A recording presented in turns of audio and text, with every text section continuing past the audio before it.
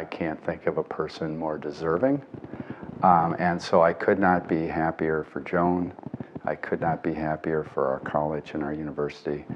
But truthfully, I could not be happier for our state.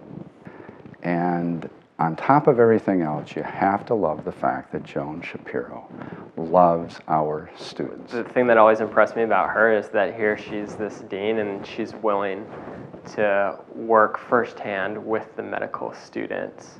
Well, I was very surprised, obviously, because there are so many people in this community that are deserving of such an award. And so it's certainly an honor to be selected and chosen, but I was truly amazed that I was chosen.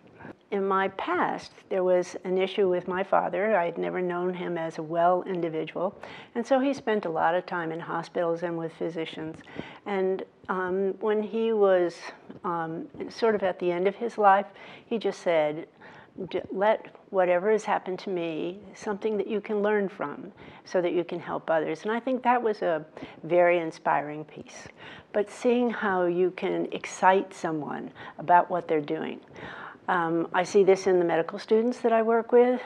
Getting them through an IRB process can sometimes be a little overwhelming for them for the first time. And so anything we can do to contribute to the education and training that allows people to understand it is a process. Sometimes it requires a fair amount of input, but in the end, there's a reward, and that reward is seeing the finished product.